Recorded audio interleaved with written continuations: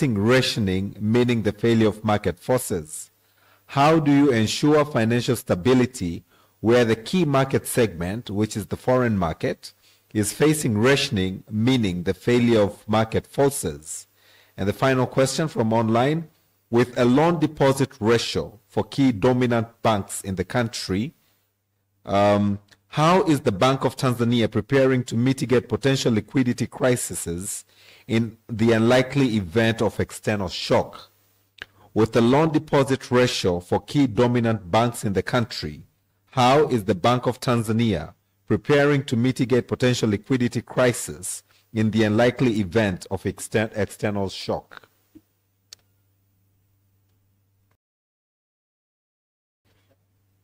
Ishengoma, can you respond to the first question quickly? 1 minute.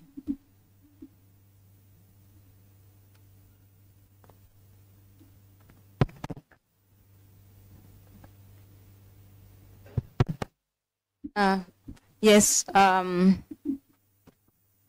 the issue of pricing or price differences when it comes to interest rates, here I think is where we are calling for maybe the analysis of more data, because as we have seen, there are differences. And let me say, because if you look at the provider, for example, the MNOs, let's say, let's ask ourselves, are the MNOs maybe still doing more investment in a way that they require returns to be able to cover those investments which they are doing? Looking at the interest rate being charged, how is it shared among the MNOs, maybe the fintech which are behind, and the banks? Because when it comes, for example, to failure of the borrowers to repay the loan, then how is the cost of failure being shared? Are the MNOs also taking the shares? Are the fintech taking the shares? Are the banks? Because what we understand at the end of the day, the bank might write you off, okay?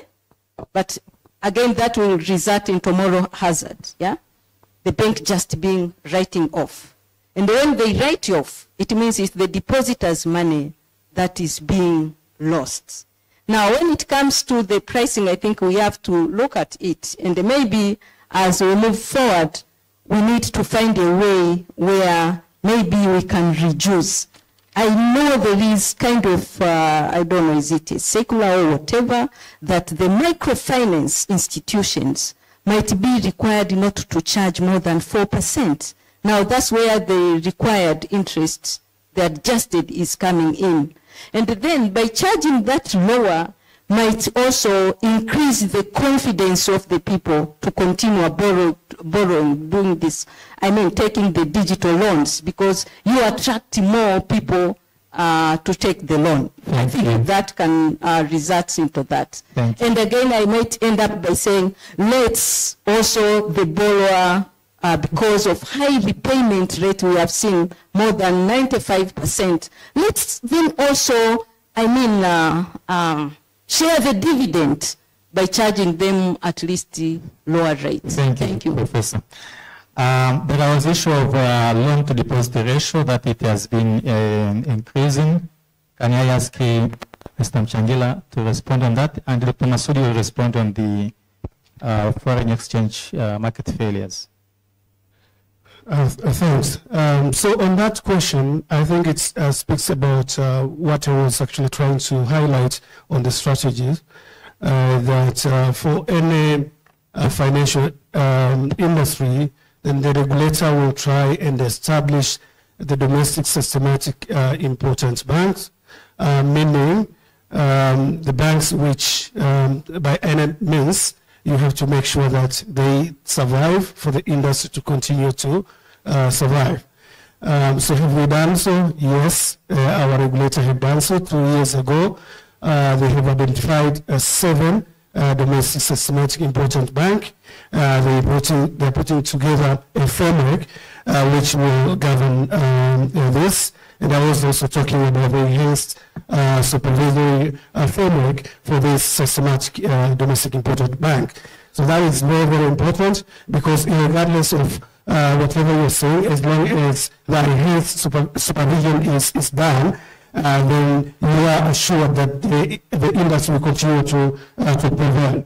Just to add some other points into that, and on the liquidity side, so what is happening, the regulator has also come with some guidance on the liquidity coverage ratio. So we have some new mechanisms of making sure that beyond the deposits which you're saying on the DL ratio computation, then at any point in time, each and every bank is using the only required deposit to extend the loans.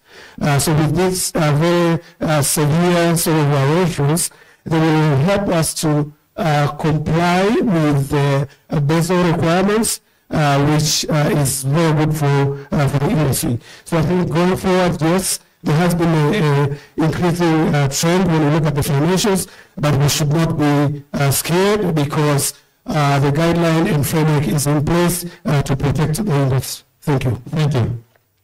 Dr. Masoud, can you say something on the foreign exchange market forces?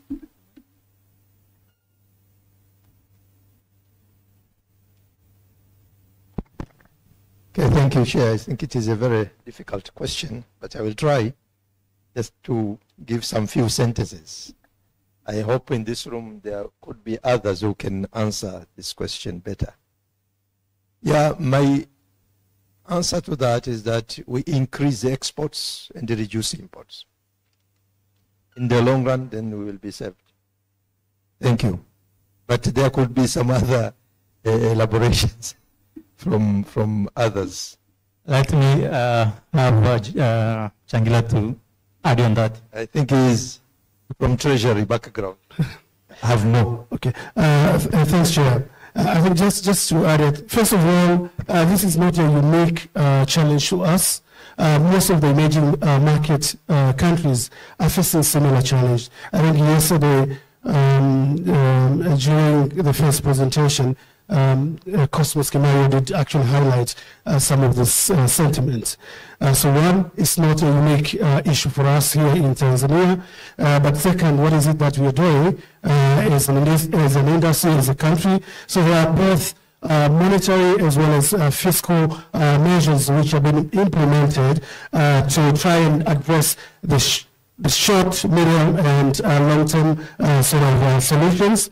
In the short-term end, I think we have seen a number of interventions, including the reforms which were announced by the Bank of Tanzania last year. But also, there are other initiatives which are meant to improve on input substitution.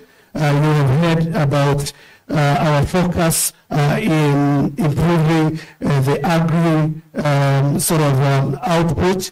We are importing significantly on, say, edible oil, and now we have an initiative to make sure that we increase investment in that area. We are also increasing investment in irrigation, which will help us to increase our export from the agriculture, but also a number of other reforms, which if we have enough time, we could go one by one, but I just wanted to cement that, one, this is not a unique issue for us here in Tanzania, and two, the importance is for us to see what is it that we can do on short term, medium term, and long term, and those have been done. The industry has been engaged by the regulator, various stakeholders engaging in various discussions to see how best we can address this issue. Thank you. Thank you. I know he was clever to take my microphone. So let me invite comments from the floor, discussions. Interest in time, we'll only be able to take 2 questions. We have one hand here and I think one hand there, and allow us to continue with the discussion and engagement of a tea break. Martin. Thanks. My name is Martin Warioba from Warioba Venture. More question to the panel regarding the high interest rate. So I'm a big advocate for consumer protection, and I believe we should protect consumers, especially the underserved that we bring to the formal system. I also agree that financial institutions, both banks and non-banks, can do better with data analytics and segregate products for different customers. So I fully support the data analytics comment that has been issued. But my question goes to the wider stakeholders. Because we understand the high interest rates are there because of the risk that is in that process. And when we talk about de-risking the process, it's beyond financial institutions. So I'll give 2 or 3 examples that I think some of the areas that we also need to address, but I didn't hear that being mentioned, and maybe I would like to hear the panel observations on those. One is on the legal and regulatory framework. We know sometimes also the borrowers, as much as 95% repay, but the defaulters are there. And sometimes the law protects the defaulters. So when you default and you start collecting, they can quickly run to the courts, put injunctions. And that's probably one of the reasons why that high interest rate is there, because sometimes financial institutions want to accommodate for those defaulters or in advance. So how are we looking at that, and how can we address that in supporting, holistically, to support the whole financial sector? And I'm asking that question taking note that there are honorable parliamentarians in front of us. Second, how can we incentivize the credit scoring system that we have for those defaulters? Are we willing to blacklist them from credit bureaus so that financial institutions know they are only dealing with clean borrowers, and there is that incentives? The last part, it's also to add incentives to the wider sector. So for example, we've specifically put forward, we want to support the agriculture sector, MSME sectors. Can we provide incentives for financial institutions when they actually processing payments or including these people into the systems? They can be incentivized some of the cost. A good example, we all need to do KYC. And we know NIDA has to be sustainable. They charge a fee, and it's fair for them to charge a fee. But can we incentivize anybody, fintech, startup, bank, MNO, any program that is dealing with smallholder farmers, underserved communities, MSMEs? Maybe they get a waiver on NIDA fees. Maybe government subsidize for that KYC check. So you don't fail to serve the community, because there's also a lot of high costs in that pipeline. Thank you. Thank you. Final question from the audience, and then we'll take the rest of our tea break. Good morning. My name is Julius Rimo from the Financial Intelligence Unit, Tanzania. My question is, how do banks balance in terms of the effort to increase earnings, to increase their profits and reaching their targets, and protecting the bank from taking illicit proceeds from many crimes, corruption, drugs, and whatnot, and also from being used by shadow economy, let's say being taking money from Hawala, which is operating underground, and passes through the bank and then to Hawalada, the agents. And this, you should take note that Tanzania, Kenya, and many sub-Saharan countries are in the grey list of FATF, which is Financial Action Task Force. And one of the items is that banks don't comply on MLCFT issues. Thank you very much.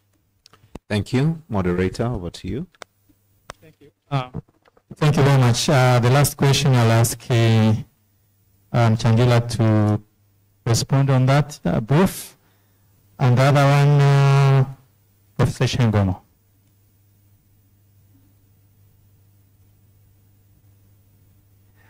It was about the issue of high risk vis-a-vis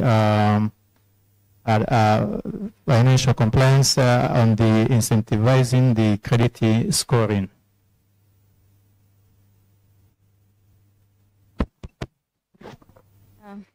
On the issue of credit scoring. Can you put the mic closer to the mouth? Okay. Yeah, we are talking about, you say, protection of the consumers, but at the same time, we have high risk, and we understand the digital loans, which I have just presented, most of them are not secured, and that's why the providers are making arguments that they have to charge high interest rate because the loans are not secured. But what I can say is that based on the experience, yeah, they are not secured, yes, but we have seen high repayment of the loan. Okay. And that is since we have made the analysis, and that is since, let's say, 2019. It's about 5 years analysis. And in some of the providers, they have even indicated it's 100% paid. So if it is 100% paid, could still we say we still continue to charge them very high interest rate? When I say very high, imagine someone borrowing the money, maybe it's just like an overdraft. Within, let's say, 6 hours, because we have these people who have been trying.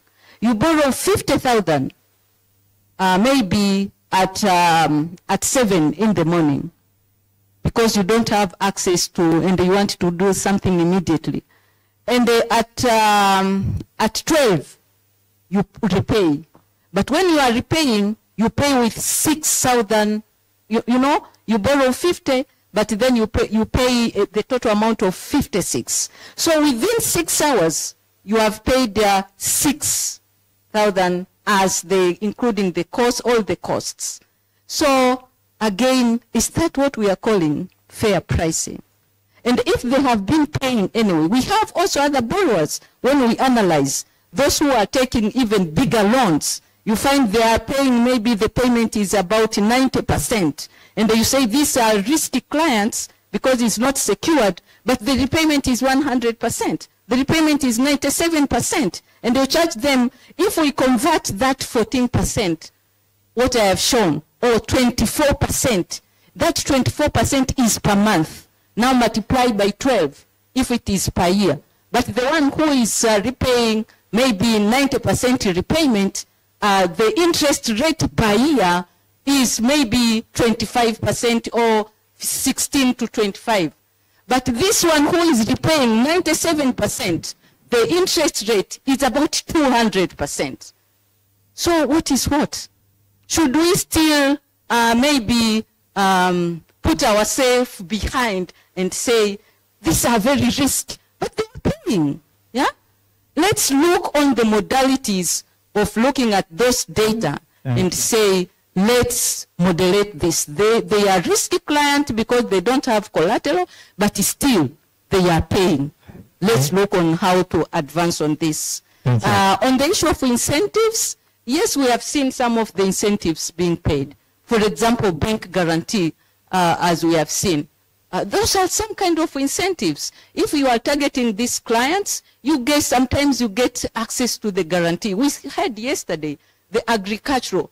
They are accessing maybe the loan from the BOT at 3%, and they are going to lend at a given percent. Those are kinds of incentives being provided. So we can say they are being provided. Maybe we can look more. And what I'm saying, we have to do this, all of us. It's not just the role of the central bank. We have to work together as all the stakeholders to be able to find the solutions. Thanks. Thank you. Mchangila, can you responding very brief on the balance of the profit and the target claims via shadow economy.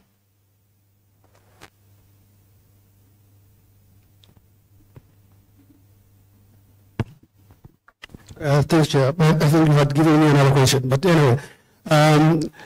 So I think we very transparent, and there's a requirement for financial institution banks to be transparent to the wider public. So there's a requirement for us to publish our financials on quarterly basis. The financial have been audited, but also there's a supervisory and monitoring tools. And let's just be honest with each other. So banks are investing to make sure that they also maximize return to their shareholders. But if we are doing so, then we are conscious of the consumer and customers who we are serving, and hence the consumer protection regulation, where we are disclosing all the aspects of the products which we are offering, including the fees and various charges which we are charging on the products. And this is actually published on the newspapers, so that all the consumers can see where they should go in terms of the best service. So I think that is a very wider discussion topic which requires a separate sort of session. But I just wanted to say that from the financial institution, there is a transparent way of communicating to all the stakeholders. Thanks. Thank you very much. You will agree with me that this topic is highly loaded. We may need even a week or so to discuss all these aspects. And coming from the academic institution, I can promise anybody here that we are going to have, we are going to take from here and have a wider discussion from the academicians and across the players in the industry. Let me thank the keynote speakers, Professor Ulrich from London and Professor Esther Ishengoma, also the panelists, Dr. Julius from IMF Dar es Salaam joining us online, Dr. Habil Olaka, Dr. Muhsin Masoud, and Mr. Geofrey Mchangila, and everybody in the room. Please let's clap our hands together as I announce this session closely or continuing in other networking discussions. And we clap for them. Let's also clap for our moderator, Dr. Tobias. May I request you to please stand up and take 2 steps at the front and take a group picture, my photographers. As they take a group picture, quick announcement. May I request all the VIPs, as you walk out, you will use this door when we go for tea. Unfortunately, we've got to cut short on tea break. We have a participant who is a keynote from Palestine, and his time is limited. We were supposed to be at 11, so we've requested at least another 15 minutes. May I also request magavana na magavana, deputy governors wastaafu, speakers, moderators na keynote, wajana wote na waleo, wenye viti wa kamati za kudumu za bunge, PIC pamoja na budget. Naomba mkitoka tu kwenye huu mlango on the far left, kuna chumba pale, tunaomba tupite pale kwa ajili ya logistics, na tutaongozana na VIPs wengine ambapo huko tutaelekeza sehemu ya kwenda kunywa chai. Kwa sisi wengine wote naomba tuende Lake Nyasa kwa ajili ya chai, and please let's reconvene at the earliest possible. Saa 4:15, saa 5:15 naomba tuwe tumekwisha keti ukumbini tayari kwa kupata presentation. Nawashukuru sana. Nawatakia wote wakati mwema. Asante.